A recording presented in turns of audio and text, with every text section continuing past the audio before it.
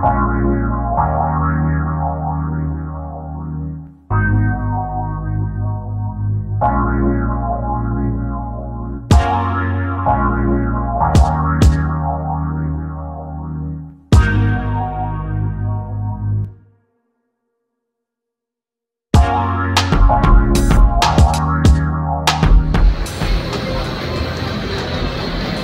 up, everybody? Chilling here at the ARC conference. Is that what it's called? Yeah. But pastors and big dogs, I feel intimidated.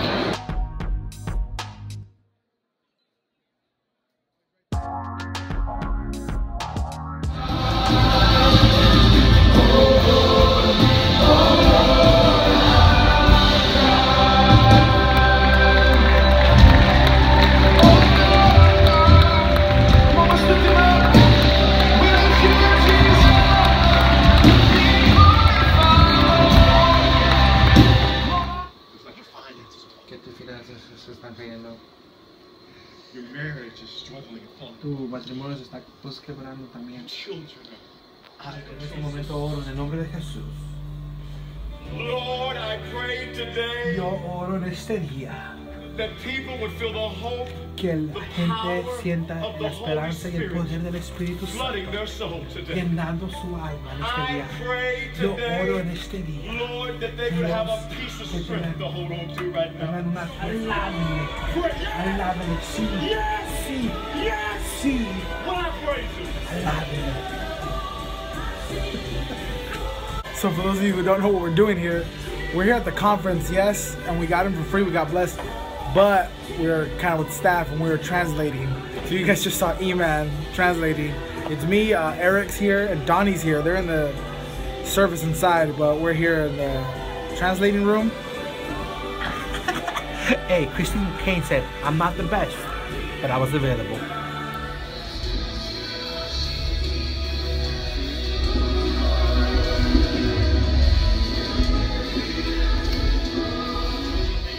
For redemption, I sent my son Jesus for the healing that needs to take place. In my word, I have guaranteed you success, and in my word, I have promised to protect and to provide everything that you would need, including creating all of my children with their gifts and talents as a part of the provision.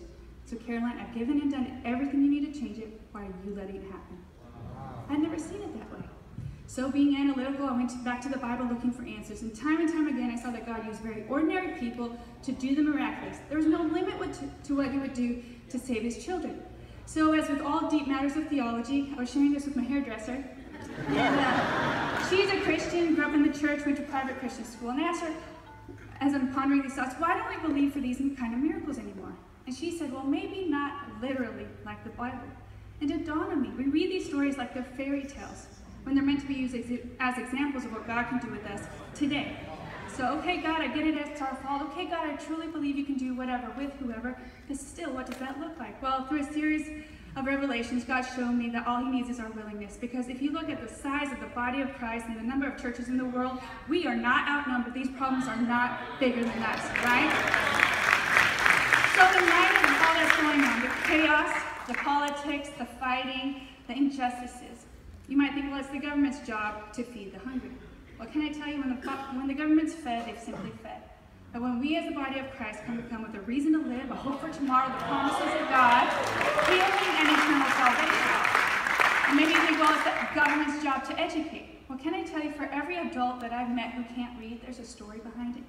And they were deprived of so much more than education. Here with nothing but big dogs. I'm honored and blessed to be around these men. Big dog number 1. Big dog number 2. Number 3. Because number 2 is on the other side of that camera right now. No. Where's he at? Unless I have agreed from you. And so for 40 days, I prayed, I fasted. I went up on a little plateau on the side of Prayer Mountain behind our church, where my dad for years wore out a rut, pacing back and forth, looking over the city. I spent time up there. And when I came out of that 40-day period, I stood before the church and I said, this is the dream that God has given us. Right now, it's 2013, and our church is 90 years old. We are in 10 years, we are going to be 100 years old. 2023, we're going to be 100 years old. What is our church going to look like in 2023? I laid out 5 things that God showed me in the mountain. Number 1, he said, we're going to reach 50,000 people with the gospel of Jesus Christ in our city. Not just reach them, but add them to our church. In 2023, we're going to be running on weekend services, 50,000 people. I don't know how that was going to happen. We had 1 campus at the time. We see a lot of people, 5,000 people. That's like 10 services a weekend. I'm thinking, how's that going to happen? But I believed it. And we're going to reach people for Jesus in our city. Number 2, we are going to become the arts hub of Arizona. In other words, when people think of the great Broadway musical programs in Arizona, they're not going to think of ASU and Gambage. You know, we see Fiddler on the Roof and Phantom of the Opera and all these beautiful musicals. They're happening within the arts department of our church in Arizona. We already do a Christmas production every year with 16 performances. You know, about 60,000 people see it every Christmas time. So we're kind of known for that in the city. We're already strong at that. Number 3, I said we're going to train 100,000 leaders on this campus to go into the world and preach the gospel through our Dream Conference in February for the next 10 years. Number 4, I said we are going to be debt-free by the year of 2023. My dad built a lot of buildings over the year. We had some debt that we inherited, and we are going to be debt-free by the year of 2023. And I said we're also going to build on, while we're becoming debt-free, about an $8 million expansion to the front of our church, new children's facilities, and a brand new lobby, all that. So we laid that for the church. I said, listen, in 8 weeks, we're going to take what I'm going to call the miracle offering, because we won't be debt-free if we borrow $8 million more to build this. So here's how we're going to do it. We're going to make our mortgage payments, and in 10 years, we will be debt-free if we keep making our mortgage payments. And then every year, we're going to take a miracle offering in October. And we're going to build this new facility by taking that miracle offering. Well, I'd only been the pastor for a few months. And we've just been building buildings for years. You know, I don't know how people would respond. But 8 weeks later, we took our first miracle offering, and that church gave $1.9 million in that first miracle offering. And I said, praise the Lord, you're behind this. Second year miracle offering, we brought in $1.7 million. Third year, we brought in $1.5 million. The building out front of our church, we're opening that new building in just 4 weeks. It's completed. It's done. So we just went and finished a workshop with Tommy Barnett and Luke Barnett, huh?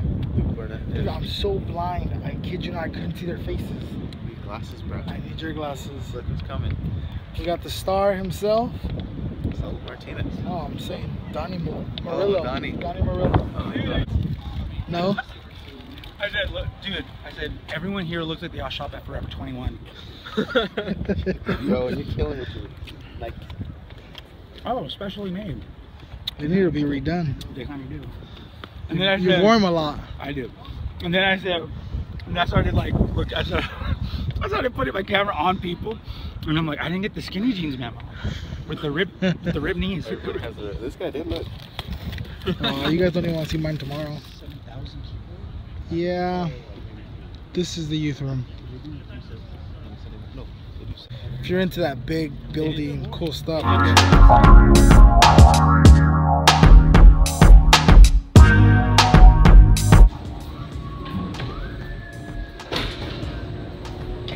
it's dope, huh? Little lounge. Pensaba que era cerveza ahí. The whole table. That's not right. That's on the vlog. The youth room here, bigger than my church. You know it's not a vlog until there's food in here. Not lengua, food.